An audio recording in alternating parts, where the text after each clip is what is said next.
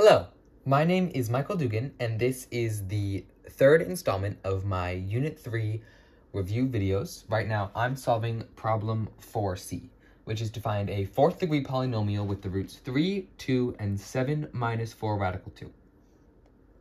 So, as you can see, it's a fourth degree polynomial, but we were only given 3 roots.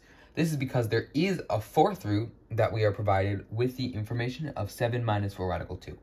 Whenever you're given a radical or an I as a root, you also have to constitute its opposite. The opposite of 7 minus 4 radical 2 is 7 plus 4 radical 2.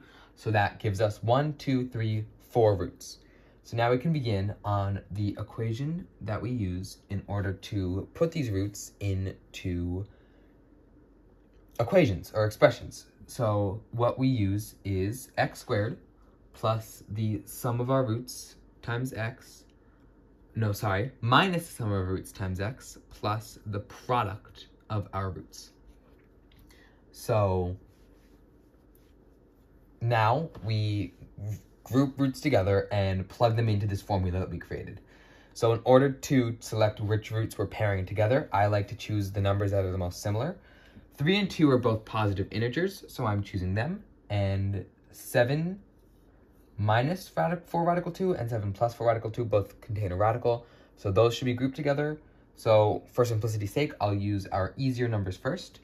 X squared minus the sum of 3 and 2 is 5, so that's 5x, and the product of 3 and 2 is 6. So we have x squared minus 5x plus 6. Next, it gets a little bit trickier. We still start out with x squared minus, now the sum of these two, I'll start with the whole number. 7 and 7 is 14. And as you can see, the radicals cancel out. We have a negative and the positive of the same number, so it ends up being just 14x. Plus, now to find the product, we have to FOIL. So 7 minus 4 radical 2 and 7 plus 4 radical 2. 7 times 7 is 49. 7 times positive 4 radical 2 is 28 radical 2. Negative 4 radical 2 times 7 is negative 28 radical 2. And negative 4 radical 2 and positive 4 radical 2. So negative 4 and positive 4, that's negative 16. Radical 2 and radical 2 is positive 2. Negative 16 times radical 2 is minus 32. As you can see, we have a positive and negative of the same number. These two cancel out. We get 49 minus 32, which is 17.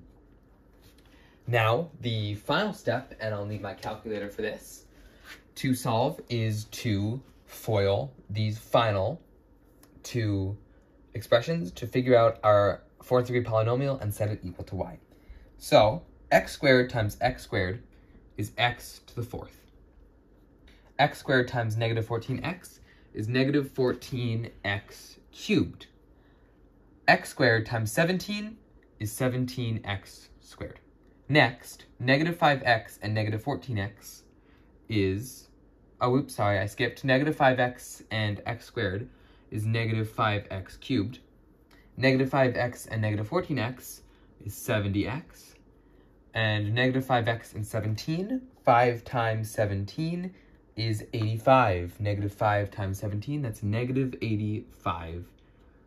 Of course, the 70x is 70x squared. This is 85x. Finally, 6 and x squared gives us plus 6x squared. 6 and negative 14x, 6 times 14 is 84. So that's minus 84x. And 6 times 17 is 102. So the final step of solving this problem is to combine like terms. Sorry, it ended up on a slant. My screen's a little bit low. But x to the power of 4 remains the same. There's no more of that. X cubed, we have 1, 2. So 14 and negative 14, negative 5, that's negative 19x cubed. Now we have to I'm going to circle our squares. So we have two positives and Ooh, actually, I believe all of our numbers end up being positive. So that's 17 plus 70 plus 6, which is 93. We get plus 93x squared. Now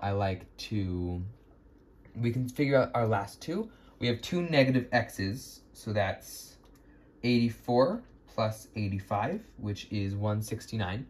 That's minus 169x squared. Or no, minus just negative 169. That eliminates these two. And then finally, we have just 102 plus 102. So our final answer is y equals x to the fourth minus 19x cubed plus 93x squared minus 169x plus 102. And that is our final fourth degree polynomial.